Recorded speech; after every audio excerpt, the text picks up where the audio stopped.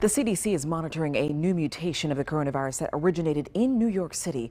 Scientists believe it started in the Washington Heights neighborhood, and it has been circulating throughout the city for months now. The CDC has confirmed nearly 600 cases in the last 2 weeks. This would be the fifth significant variant we've seen present in the U.S.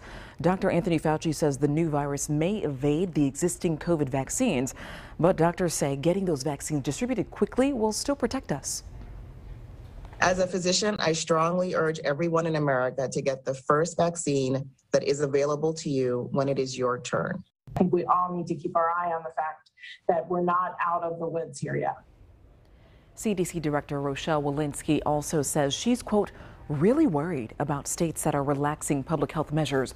She says COVID case numbers appear to be leveling off, but that the number is still very high.